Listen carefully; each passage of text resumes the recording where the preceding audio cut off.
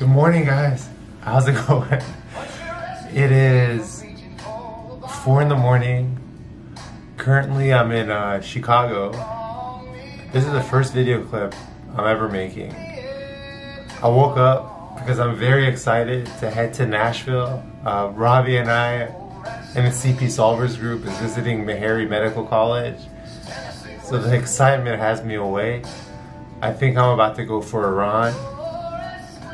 And what you hear in the background is some country music, which I love this. I believe it's called Tennessee something. I'm not exactly sure, but I've been listening to it for some time. Well, anyways, I'm about to go for a run. I will catch you later.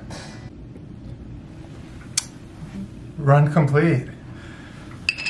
That was an amazing session. The hotel has a really nice gym. And during my run, I was thinking about, how often we want to try something new, but we're afraid that we might fail at it or that we might not be good at it. And truthfully, you don't need to be the best at something to enjoy it. I mean this wholeheartedly.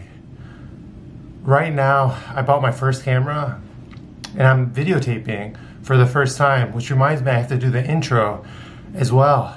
But I'm not afraid to fail. And I'm looking forward to learning all of the complexities that come with operating a camera and taking pictures.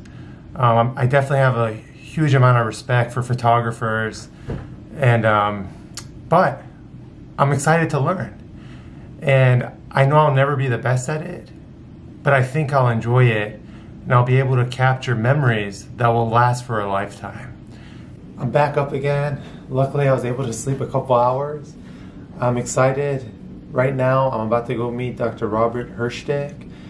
He's an associate program director at Northwestern and is recognized by many as one of the best clinician educators in the United States. Thanks so much for taking the time to be here. It's a very unprofessional video camera, but I wanted to ask you, Dr. Hirschdick, what would be your advice to clinician educators in terms of being both a teacher and a clinician? Manesh, let me separate that into two things, starting with the educator part. I think in internal medicine we deal with a lot of facts, and I think students and trainees are overwhelmed with the sheer number of facts. I think a talented educator can say, you know what, let's look at the 2 or 3 key facts for this condition, and everyone should know these 3 key facts.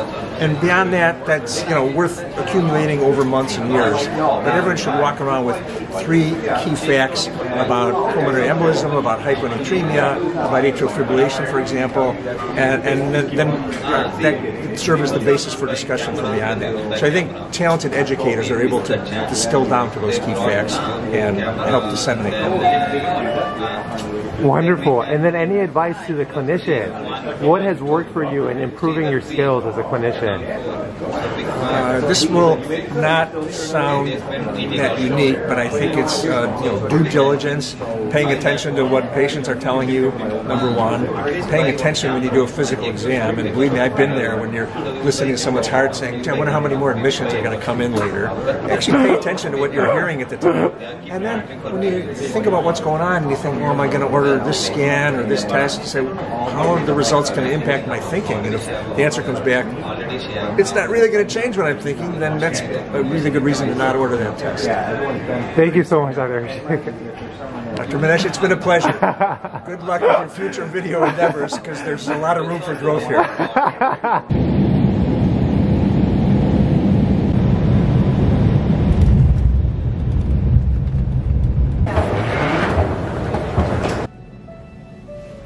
Good morning. It's about time to go get a workout. It's around 4:30 in the morning Central Time, which would be around 5:30 Eastern Time. Have a little bit of the Titanic Pandora station in the background. I'm not sure if this is going to really help me with the pump that I'm striving to achieve. We're going to do some cardio and then going to go wake Robbie up. But knowing him, he's probably already up, having solved a couple of cases. and we're gonna have a nice breakfast, prepare for a presentation, and then head to Meharry Medical College. I'm super excited. Let's go CPSolvers. Hey Robbie, how's it going? I just did this, by the way. And it's amazing what a camera does to one's psyche. Here I am, showing up, wanting to give you a hug, and now I feel paralyzed. I'll pretend that it's not there. Robbie, let me see if I can change this a little bit. Okay, tell me a little bit about your shirt. I haven't even hugged you yet. Ooh, yeah, give me my hug. I was supposed to run at you like a dog, huh? What is this? Let me give you a quick hug. Oh, that's just man, look at this guy. Show him here. Look at this guy. Look what he's doing. Hemoptysis. Allergic. What? I can't even read it, man. See, this is how I know you're a great doctor. I can't read anything that you're saying. All right, I gotta give him a hug now. All right, time for. You're supposed to start.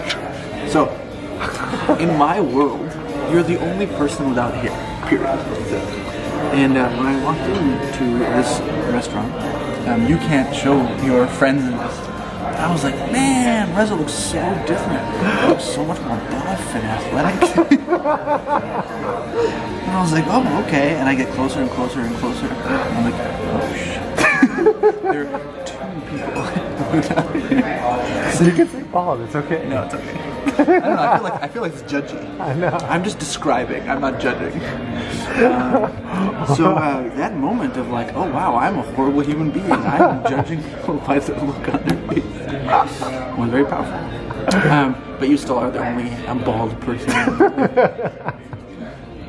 Awesome, okay. We're gonna get a lot of these interjections from Robbie this trip.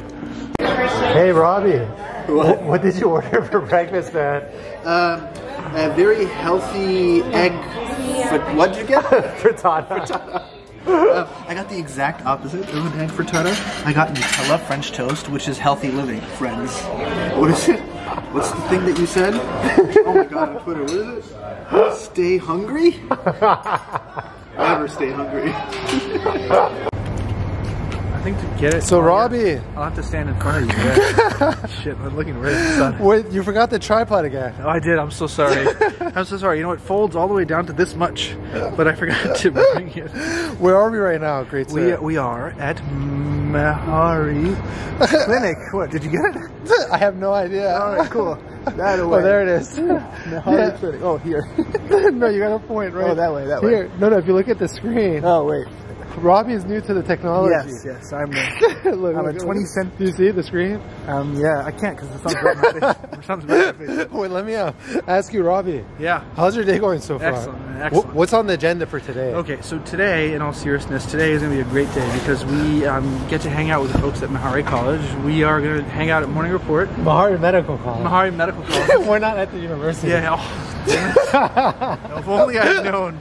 We're hanging out with the folks at Meharry Medical College. We're actually right in front of the clinic, right there. That was quick. But you know why it was quick? Because I didn't even show them the sign. I just showed them some random building. But it's okay. So today, Reza and I get to hang out at Morning Report and then do a clinical problem solving case, and then a 4 hour. We probably should know this. 3 hour or 4 hour? I think 3.5. Let's split 3.5 hour workshop with those same folks. Yeah. Amazing. We're so excited, so grateful to Meharry Medical College, and hopefully it'll be a hit. On 3, go CPSolvers. Go CPSolvers. All right, we'll stop now, man. We'll stop while we're ahead. 1, Did I even hit the record 2, button? Oh yeah, 3. Go CPSolvers. Hi, Dr. Shania Nadeem. Hi. It's such a privilege to meet you. I was hoping you could tell the audience a little bit about Meharry Medical College and like what attracted you to this institution. And by the way, Dr. Nettie is a chief resident here at Meharry Medical College. So I went to Meharry for medical school, but I was actually born at Meharry. Heard about Meharry a lot when I was little, so I basically grew up hearing about Meharry in other towns and countries I lived in. What brought me back to Meharry is the people. Meharry does a fantastic job at bringing people together that are family members. So my family are a lot of my medical school classmates and my residency classmates. Meharry is unique in that there's a lot of doctors that look like me. but you don't see very many times or anywhere else. And when I go to fellowship, I know I'm not going to see it there too. And it's nice because you get this camaraderie, but you also get a community of people that you can talk to later on that not only look like you, but also think like you in a medical atmosphere. Meharry is unique in that, you know, we have a salt wagon, so I'm standing in front of the salt wagon. So our salt wagon story is that the Meharry brothers actually helped to fund the college. They were helped by 2 black men when their salt wagon basically got shut down. So later on, as a way of saying thank you, they say, you know, if you need our services, we will help you. So later on, the 2 brothers that helped him said, hey, you know, we would like to start a school where we'll bring in black doctors and hopefully we'll be able to help the community, which is what I plan on doing later on. And he said, sure, what do you need? And so monetarily, he helped us at least set up the school. So that's the story of Meharry. You know, it's a fantastic place. I hope you all get to explore it, see it. It's very historical and lots of great people. And Dr. Natty, I can't tell you how honored I am to meet you. You are post-night. I want the audience to know that. She's been up all night taking care of patients, and she stayed here. No, you look great. And she stayed here to host us. So thank you so much. Thank you very much. It's really sad that my initial reaction to your camera is that of like, oh no. Because it's very ironic. When I watch this again, I'd be like, I'm so glad he recorded it. You know? I have a message to tell you. Tell it for everyone. This morning, I will not be able to reason clinically. I may just fall asleep mid-sentence. I'm excited. Did you tell them what we're doing? No, I didn't. You didn't tell them? No. We're doing morning report at Meharry. Meharry Medical. We hung out with the Dude, I love how you remember that despite being half asleep. Yeah, that You're a legend. Bro, don't get any closer to the camera. Your face is exploding on that. This is a good distance. That's a good distance, but I need you to... Did you order the Uber? It's like straight down to business, man. Let me see, actually. Is it here? Hey, what happened yesterday? Who left their phone in the lift car? And what do you say about like the... Like honestly, like how amazing people in Nashville are. Oh my God, it's absolutely. What happened yesterday? So let me tell you the whole story. I'll tell it objectively. So Reza, no, I want them to judge how nice people are. I don't want to take the story. So Reza left his. Why am I telling the story? Why are you telling the story? Okay, fine, I'll tell the story. So Reza left his phone in a lift car. And, it didn't take long for him to realize that it was there, localized lesion group. And whose fault was it that I left it there? Mine. No, you're too kind. I forced Reza to drop his phone accidentally into the lift car. But you know, the cool part is, it actually wasn't too much of a pain to find. You know, it was a little bit of work, but the lift people were very kind in connecting with the driver. And the driver was like 30, 40 minutes away. And so Reza kind of half-heartedly offered to go there, and then was quickly like, how much can I pay you to come here? But you did. You snuck in and like, oh, so I'll come to you. Actually, how much can I pay you? Please. But the guy was like, instantly, the guy, he's on speaker, the guy was like, no, just give me the price of gas or something. I forget what he said. Precisely. Give me the price of gas and I'll come at 9:30 on a weekday and drop this off from like, you know, a decent distance away. And the guy came in, and of course Reza outdoes his kindness by giving him more than gas. Because of humility, I won't tell you the exact amount, but it was two people, random people, never met before probably, his lives colliding and treating each other with like ridiculous kindness and trying to outdo each other in terms of who was kinder to the other person. And my role in the story is I just sat there and watched it. It contributed nothing to it except my phone. Hey, Robbie, what did we have to eat that night? At like 10 p.m. Okay. So then, of course, Reza and I had to hang out and debrief about these acts of kindness and the whole day, an incredible day actually at Meharry. And so we had a very healthy salad and we had some chicken, hot chicken or hot chicken wings. What? Come on, man. I'm asking. No? I have no idea. Okay, it's hot chicken plus minus wings, and then some delicious, very crispy, ketchup-filled fries. It's glorious. All right, Robbie. Thank you so much for the update. We're gonna get some coffee in that blood system of yours. All right, let's do it. We're he is recording me, telling you about this weird, complex dimension that's happening. It's so nice to meet you. I can't wait to get to know you, and hopefully we'll be able to actually, over the course of the 45 minutes that we have together, get to know everyone's name. This is my cameraman. It's true. This is Dr. Reza Manesh. So Reza is a clinician educator and a hospitalist at Johns Hopkins in Baltimore. He did his residency at UCSF in internal medicine, and there he developed a passion for clinical reasoning. And I'll keep this brief because I could take this on forever. That passion for clinical reasoning led him to found what's called the Clinical Problem Solvers. If you've not heard of it, it is a clinical reasoning podcast that we both work on together. Thanks so much. And are you guys okay being on camera? No, that's okay. I won't do that. All right. Top of a previously normal aorta or an abnormal aorta. Meaning, is this an acute on chronic disease or is this an isolated acute disease? And that informs your differential diagnosis significantly. Only a few diseases can dissect a completely normal aorta. Okay? And the question here is, this is previously normal or AB normal? And this, to me, looks like a very big aorta to begin with. This is the dissection flap. But look at the sheer size of the aorta here. This is acute on chronic disease. This person has had an asymptomatic aortopathy for a long period of time, and today, 30 minutes before coming to the ER, it dissected. This didn't start today. This started years ago. Okay? So the first question is this dissection on the aortopathy or dissection without an aortopathy? Hello, hello, hello.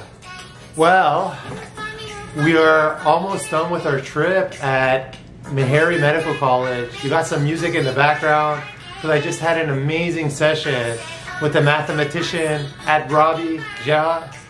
I'm about to hit the gym one last time before I head to Baltimore. I'm gonna get a run in, and then at noon we met this faculty member who is Persian, and he's taking us for some Persian food, which of course I'll record. So I'm really excited. And then tonight, flying back to Baltimore, which is bittersweet because I have to say goodbye to my brother Robbie. Anyways, time to go get the run. Let's do it. So we have our lovely host, Miranda. Thank you so much for inviting us. Thank you for coming. It's been such an incredible experience. We cannot thank you enough. And of course we got the mathematician, Robbie Jha. Hello. He's a little tired. He has a headache. He's about to go in. And then we have my fellow Persian. Thank you so much. It's been such a privilege meeting you. And I told the audience that we were going to have Persian food, and my mom is very happy right now.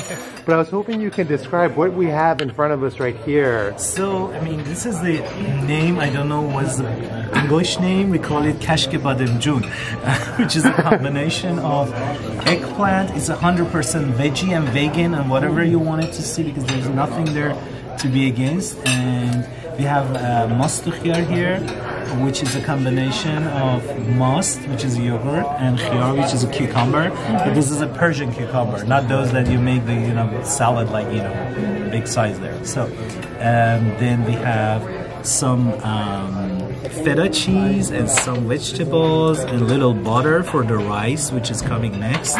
And we have dough, and also we have anti-gout medication. Our nephrologist. This is Sumac, and this is anti-gout because it's just declined the uric acid more than the allopurinol. Really? Wow. And this is our Persian type of, job that with every type of kebab, we put this one on top of it.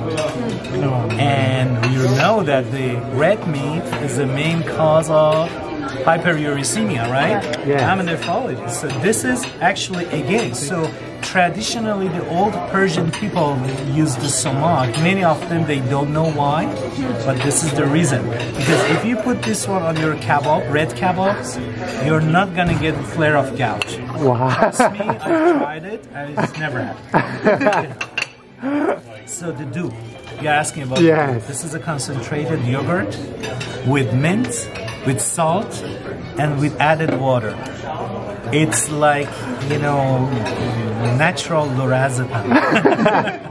You drink it and you need to have a place and find a warm shoulder to get a nap. If you cannot find warm shoulder, you're really gonna just get your jacket on and just go to a place and get the. Thank you so much, Alana. Just before it gets cold, we'll start eating. Okay. Oh, yeah. You don't need this one, right? No.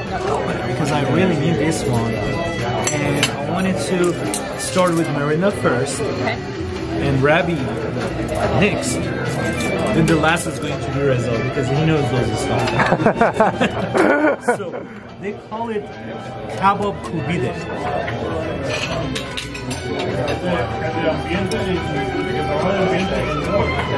Thank you. They call it kebab steak or kebab bag. They call this one chicken kebab without bone, and this is the one that you have your hands on and eat it like this. Okay. This is the jujia kebab with bone. Just watch the bone. I'm going to give you some bone. So this is for you too. Awesome. Okay, it's going. I just wanted to say something.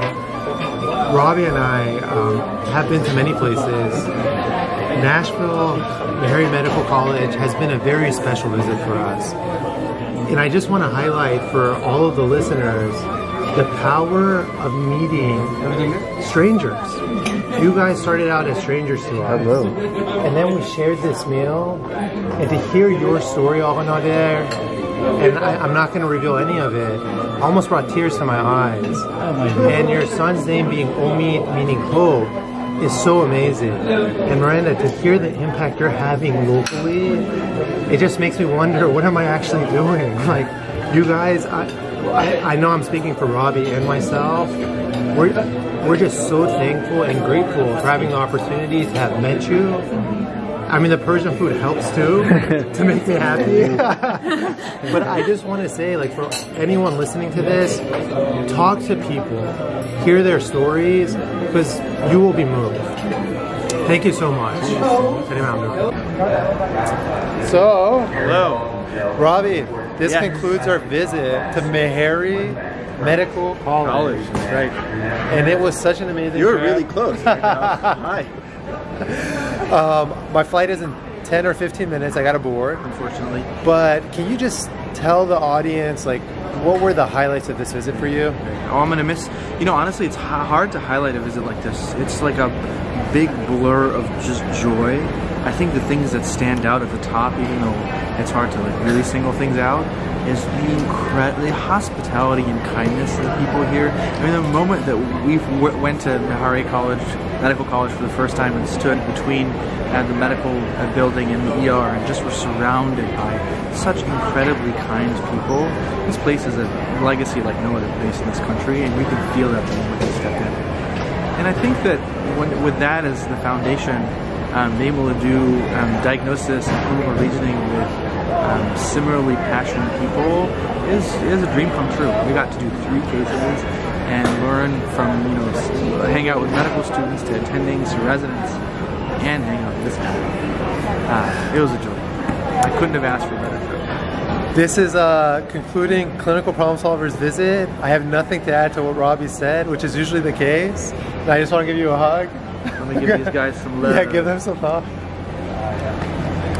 Safe travels. Safe travels, okay. There you go. I gotta get some Diet Coke.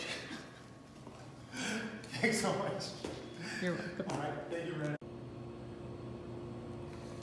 I can't believe I went through all that effort to not be able to get any Coke. Anyways.